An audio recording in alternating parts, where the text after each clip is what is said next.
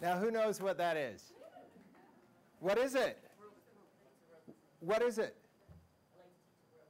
About what? About Coke. So, does anybody have an idea when that commercial last aired on TV? 71, actually. But that's the best guess I've heard, ever. And so... So it's been 40 years since that commercial aired on TV, and almost everybody in this room recognized it. That right there is the power of music. Now, I'm going to talk about music, if you hadn't guessed. I'm not going to talk about music theory or music history or music class, but what I am going to talk about is changing our approach to education. I'm going to tell you about some really cool concepts. I'm going to show you how music is a really powerful tool that we should be using effectively in education. Now, for the purposes of this speech, I'm not talking about music as your favorite song, or even that it has to be a song. I'm just going to call music structured sound. And music is powerful. Music impacts our brain. Now, this is kind of crazy to think about, but when I hear a pitch, I hear a tone, la, it plays in my head. And those frequencies, exactly how they played out here, they resonate in my brain. Now, not only do they resonate in my brain resonates with them. So the brain signals mimic, they match whatever's coming in sound. So our brains are entrained and stabilized when we listen to music. Now, this phenomena is a direct physical phenomena. It's the kind of thing that we can ignore it, but it's a fact. It's not like our eyes where I see this video camera at the back of the room, and I can recognize these shapes, and it's the color black, and my mind does all this conjuring to figure out that's a video camera. It is a direct physical relation. Now, if our brain syncs up with a pitch when we hear it, imagine if a classroom was in sync with the teacher in the same way. Music is something that can set the mood. We've all heard that music soothes the savage beast. Well, what we don't all know is that the music in restaurants is chosen specifically to get you to eat quickly and get out so that they can turn the table and make more money. There's been studies that have been done to prove this, and so restaurants take advantage of this technology called music. The movies are really good at using music to set the stage.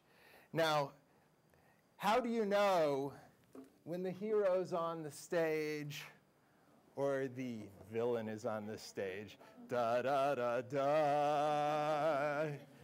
So I want you to take a moment, close your eyes, and let's visualize, feel the emotions that you feel when you hear these themes.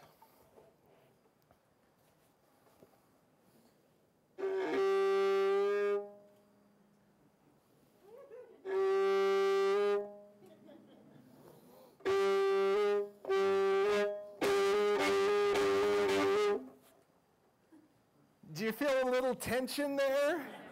You're like, your heart starts getting, so I was feeling a little scared myself. So go ahead, let's try this again. We'll feel something a little bit different.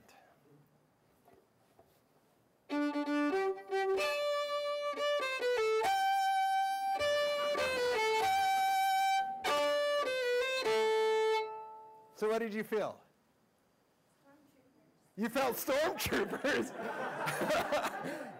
It feels triumphant. You feel excited. You feel like something's about to happen that's a positive thing. Or something that's not quite so positive for somebody. Well, it's positive for that guy. That's true. So we'll try one more. Get something totally different.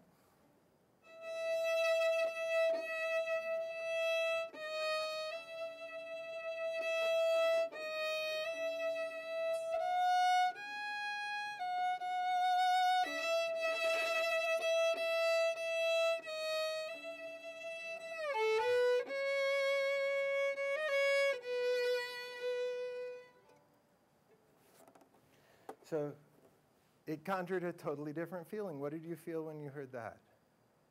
Everyone got quiet. Tragic? Everybody did get quiet. There was a little laughing. I think you had to let out the nervous tension from the previous two. But everything did get quiet. We felt serene. We felt a little sad. So this is the power that's being used by the movie industry or by media all around us to control our emotions.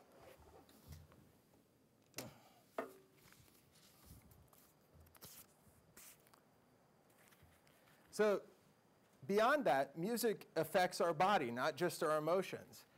There have been studies shown that when we listen to fast music, our heart rate increases. If it's faster than our heart rate, if it's slower than our heart slows down. This isn't news. We all know it intuitively. If you go exercise, you don't listen to, the Blue Danube. You listen to something that's fast and rocking and gets you going. There was actually a study at Brunel University in England that showed that people who exercise in synchronization with music have an increase in endurance of 15%.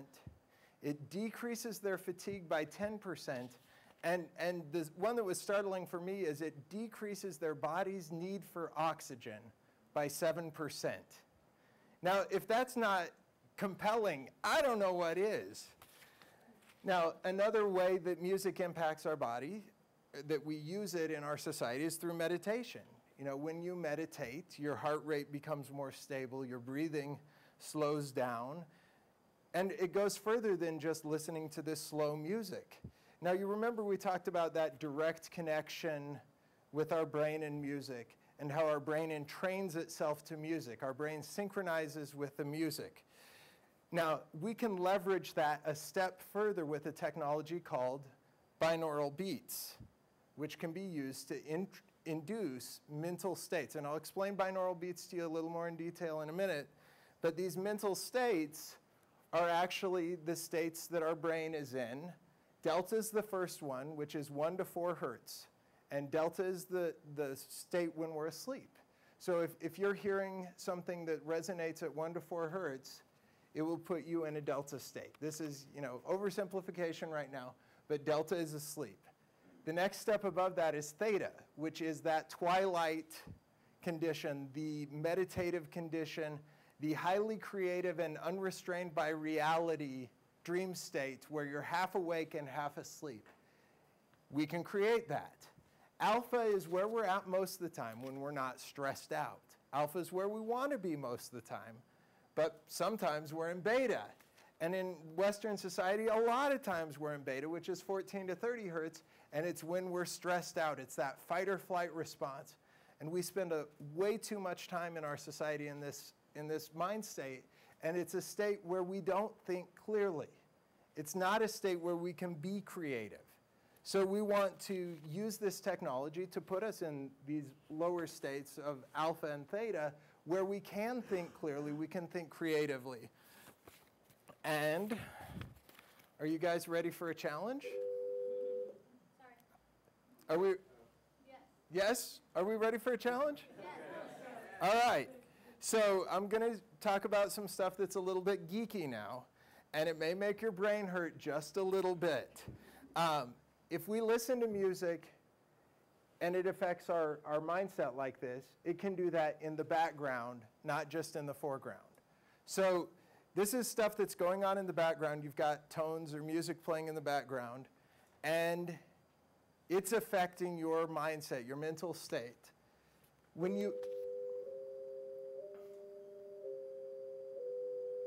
So when you play 2 tones together, a 3rd tone is created. That's called a Tartini tone or an undertone. And basically, go on to the next slide. what happens is you've got these two frequencies playing, and when they're in sync with each other, it goes up, and when they're out of sync, it disappears. And that creates that undertone. So if that undertone is a tone that's in that 1 to 4 hertz, or in that 4 to 8 hertz, or 8 to 14, you induce those mind states going along. Now, what's even cooler than that, that's just the physics of it, is the neurology of it. Because if I play one pitch in one ear, and I play the other pitch in the other ear, your brain makes that up. It creates that same phenomenon without those tones ever being in physical contact with each other. You know, which I've used this technology myself, and I can personally vouch that it works for me. I can't claim that it works for you, but you know, it is amazing because when you do this, you're actually creating a connection between the right and left hemispheres of your brain. And we talk about that the left and right brain connection is really important for problem solving and creative thinking. But we've got to have both sides of our brain working simultaneously to do this. And music with binaural beats actually facilitates that communication between the right and left hemispheres of the brain. We should be using and leveraging this technology that we have in music to elevate our level of education and increase our abilities, you know, ourselves and throughout the school systems. Because with this technology, we can actually create a next generation to solve the next generation of challenges that we'll face. Now, we're going to play another little game, and this is the remembering game. Now, we did the Coke commercial at the beginning, but we're going to do just a series of a few more jingles because we know that businesses use jingles really effectively to encode a message that we're going to remember because it's writing on the music. So I'm going to play a few jingles. As soon as you recognize it, I want you to shout it out. All right? All right? All right.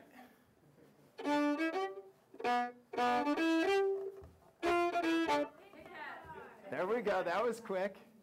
All right.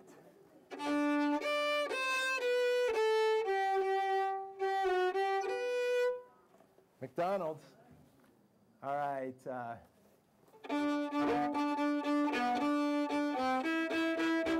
There we go.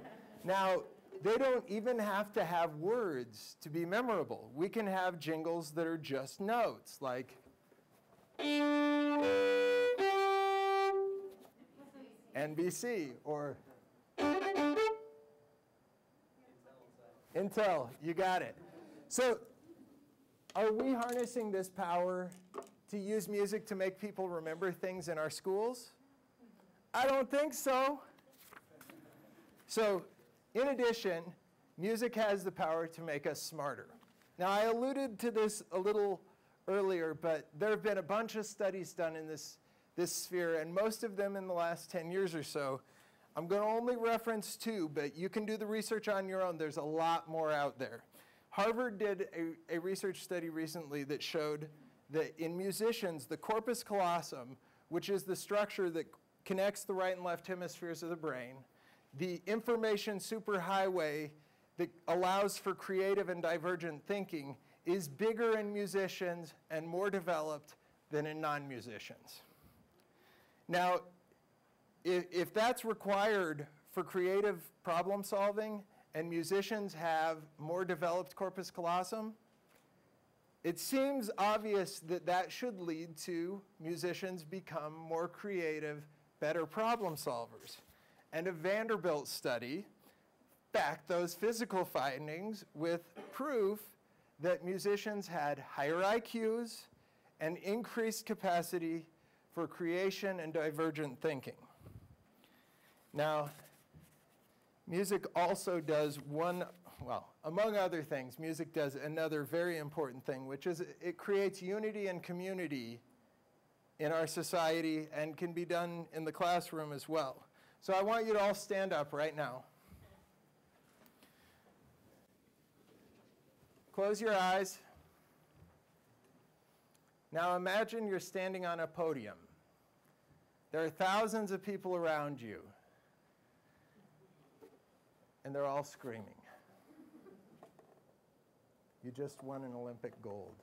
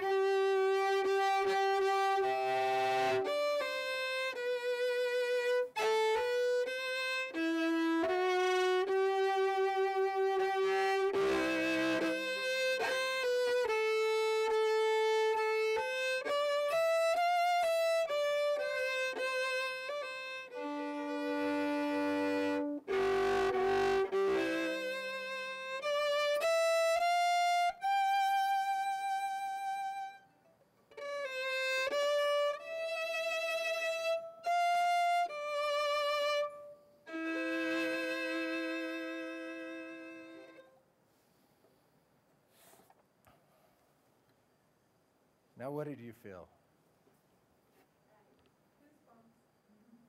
That's good enough.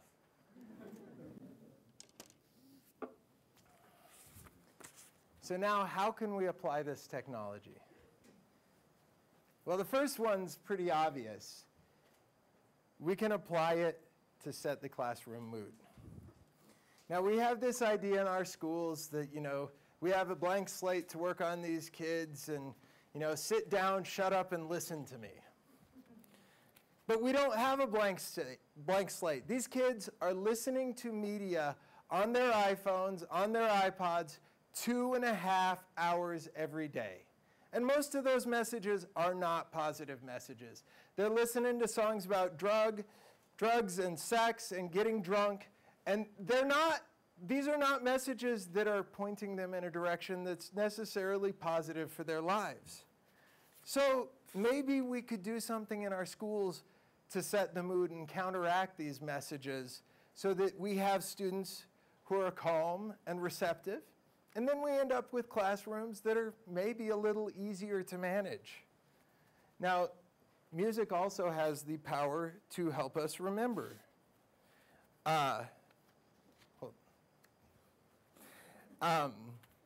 When we're kids, how do we learn the ABCs? So if you were to recite the ABCs for me right now, you wouldn't say A, B, C. You'd sing A, B, C, D, E, F, G. So why do we quit doing that when they get 6? It's fine up till 5, and now you're going to have to do mathematics in a serious way. Why aren't we using this later? Now, Hannah Montana had a really cool episode. Now, Hannah was trying to memorize the bones of the body, and the teacher, she was having trouble, so she put a song to it. And the teacher wasn't so hip on the idea until she realized that it worked. Everybody knows the bones, just had to find a way. Everybody knows what I'm talking about, that's how I'll get an A. Stuart, I thought I told you. Give her a chance, please. My body's many parts, and this is where it starts. Phalanges, I have 10, and metatarsals then. I got some tarsals too, I'll put them in my shoe. She's telling the truth. The fibula is next, according to my text. Then comes the tibia, that ain't no fibia. And now I'm up to my knee, yeah, that's the patella to me. So we can actually use this technique in all sorts of areas of schooling. For instance, in social studies, we can study the music of an era and how the music interacts with what was going on in the society. In science, there's great connections with psychology, neurology, physics. Even quantum physics is intimately related to music. In math, you've got counting, you've got fractions. In India, they're actually using rhythms to teach kids math. And why do you think India's kicking our butt in math? And in English, the connection between poetry and song, What's more integral than that? So this brings us to super learning. Boom, boom, boom. So super learning is a technique that uses music and relaxation techniques to help increase the speed of learning something and improve your recall. Now, I've also got info on this that you can email me and I'll send you. But their research found that you can increase recall and speed of learning by up to 3 times. I'm not claiming that. This was in the book. Now, they recommended Baroque music, which would fit this kind of style of music. I used this technique when I was in high school. I went to bed every night for quite a while listening to super learning music.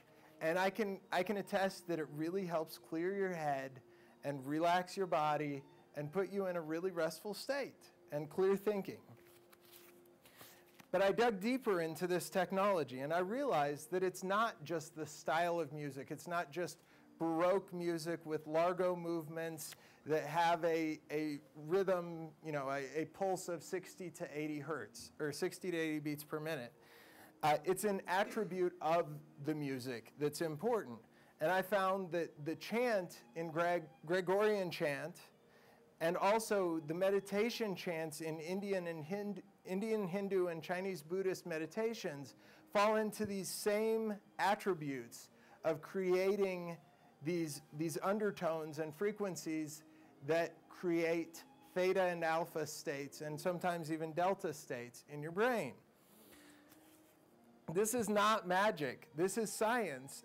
And these older cultures knew it intuitively. They just didn't have the language to describe it that we have today scientifically. So when can we use this super learning? Well, we could easily use it at the beginning of the day or the beginning of the class period. We could use it when kids are studying.